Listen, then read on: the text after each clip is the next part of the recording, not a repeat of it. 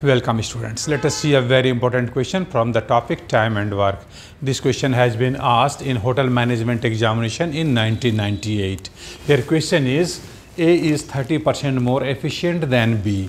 How much time will they working together take to complete a job which A alone could have done in 23 days? Let us see the solution here.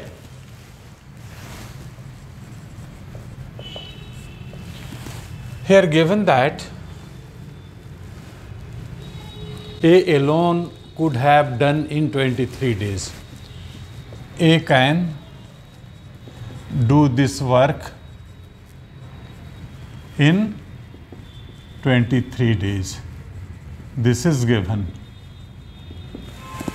Here first of all we'll find out how much days will be required by B to complete the same work. First step. Then second step, we'll find what is the amount of work done by A plus B, means both working together in one day. Then third step, you can calculate the number of days required to complete the job if they are working together. Okay. So A can do this work in 23 days. And here efficiency ratio is given. A is 30% more efficient. So, if efficiency of B is 100, then efficiency of A is 30% more, 130. And ratio of efficiency means 100 by 130. If efficiency is more, number of days required will be less. So this is efficiency of B by efficiency of A. So number of days required by A, which is 23 days, and let number of days required by B be X. By calculating it, we can get the value of X. Therefore, X is equal to 13 into 23 divided by 10, and this is equal to 299 by 10. Okay. What is this? X, number of days required by B. This is number of days required by B to complete this work. To complete this work. So, is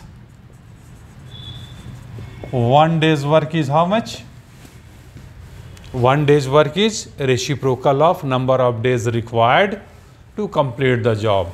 So, A can complete this job in 23 days. So, in 1 day, 1 by 23, and similarly, B's 1 day's work is reciprocal of this much, means 10 by 299. So, therefore, when they are working together, then A plus B's 1 day's work is 1 by 23 plus 10 by 299. Let us simplify it. LCM will be 299. 23 into 13 is 299. So, here 13 plus 10, this is equal to 23 by 299, and this is equal to 1 by 13. So, A plus B's 1 day's work is 1 by 13. So, number of days required to finish this job when A and B are working together will be reciprocal of this much, that is 13. This we can understand, or we can do by unitary method also. That is 1 by 13 work is done by A plus B in 1 day.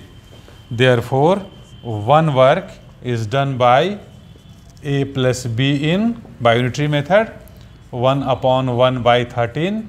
This is equal to 13 days. So this is the answer. Which option is correct? Option B. Option B is here answer. Correct? So very simple. We can do this question very easily. So we have done a lot of practice in this topic, time and work.